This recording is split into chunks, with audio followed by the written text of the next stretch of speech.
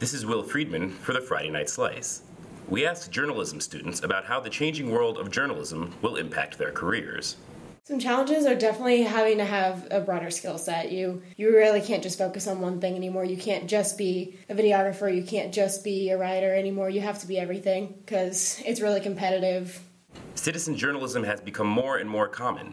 People who are not part of professional news organizations are covering events. If citizen journalism just runs rampant, then at some point that could be detrimental to my own future within the field.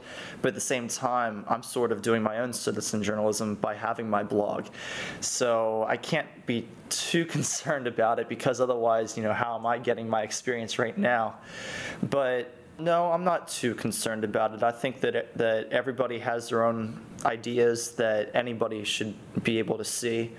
But I don't think it's going to take away from the people who actually make it their profession. Some journalists are conflicted on the benefits of this new trend. I still think there will be jobs because even though more traditional jobs are disappearing, like newsrooms are shrinking, there are other things popping up. I mean, there are people that get paid to be bloggers. People's needs are changing and the industry is trying desperately to catch up.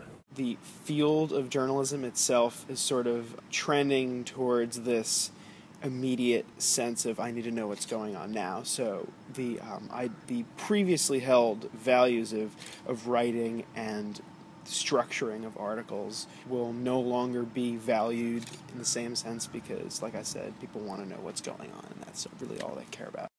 This is Will Friedman for the Friday Night Slice.